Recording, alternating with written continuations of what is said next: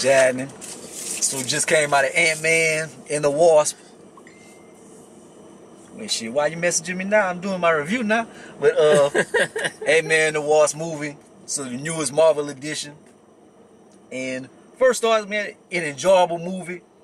Is it like in my eyes, is it like spectacular like the Marvel movies? Like I'm just so much in Avengers mode. I want to see what happened in Avengers. But it ties into Avengers a little bit like towards the end and stuff. So yeah, let's not tell them nothing about. Yeah, so it's good to have at least something to whet your appetite. And it shows like why he wasn't in Avengers, like he had his own thing going on. Yeah. But this movie, the basis of this, it's not like a big villain they fight and then doing this. He went into the quantum realm. The quantum realm last the movie. That's when they go super microscopic small.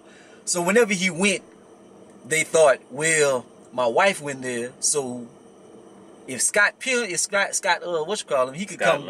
Scott Lang could come back. Well, my wife probably could come back. So this movie is they're trying to go back into the quantum realm and get his wife, get Hank Pym's wife, and the Wasp mother. So that's what they're trying to do. But here, everybody is trying to use their technology, their quantum stuff, for their own usage. So they're trying to go by, do the right thing and get their stuff back, but everybody is fighting them. Then Scott Lang, he's on house arrest. So the government, the FBI and them is all on him because of when the other Avengers movie, whenever he went help Captain America and them.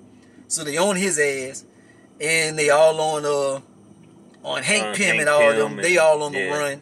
Because they used he used the technology, so in order, because he used the technology with if y'all remember the Sokovia Accords, that means that anybody that was associated with him that knows how to create the technology or use it, that they're pretty much guilty with him. So yeah, so it's a good Marvel movie. It's not the best one in the world. It's just because we just saw we watch Avengers, man. We want Avengers. We want to know what happened in this movie. Comedic wise, it has a lot of great moments. A lot of great moments on here. You're gonna laugh. You're gonna laugh on here. Action. There's some nice action because the effects of when they go small and then they go big and doing that and the fight scenes. There's a lot of good stuff. The villains on here, like the main villain, pretty much. She's nice. And in her story, like she was kind of a compelling villain because she wasn't just bad to be bad. Like she had a reason. Like the things that was happening with her body was tearing her apart pretty much. And like I don't want to get too much into it, but yeah. And they have Lawrence Fishburne on here. You know they have the technology whenever they go back. Like nowadays in movies where they can make them look younger or whatever. So Lawrence Fishburne, they have a Furious sighting on here. If you watch Boys in the Hood, they have Furious. So he is Furious on here. He is his character from Boys in the Hood. Not the whole movie, but one little part they go back and show his younger self. He looked just like homeboy in the Boys in the Hood. So that was funny. Yeah, like their de-aging technology. Well, we saw it with it's getting very good. Yeah, they're amazing with it. Now you might sound crazy. I think I liked it a little more than Deadpool 2 though, man. But to me, it was good, but I don't know if I'm trying not to be a prisoner of the moment on a lot of movies and stuff.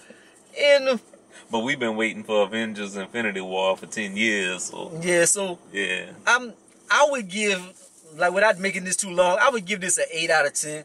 I'm not gonna put it like super high, but I ain't gonna drop it low, just for me not being overly excited about it. But it was a good movie to hold you over for the time being and stuff. It was I enjoyed it, but it wasn't the upper echelon. I kind of rather Deadpool a little bit more. I think he was just so funny, and I like Juggernaut, the fights and stuff on there. But this was pretty good. I don't know what you rated it in the numbers. I give it about a 9. I'm gonna balance it out so that way I guess if you average hours together it'd be an 8.5. Yeah, I ain't gonna give it a 9. I ain't gonna give it I ain't gonna give it that much.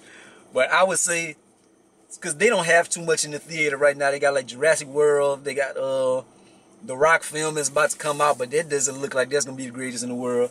So I would say go check it out. Especially like as far as the Marvel Cinematic Universe and whatever. And we gotta wait till Avengers. We gotta wait almost till next year. So go watch it and watch the end credits and stuff and how it kind of ties in just a little bit. It's not nothing the biggest thing in the world, but it just shows you how what he was doing at the moment, like when everybody disappeared and everything.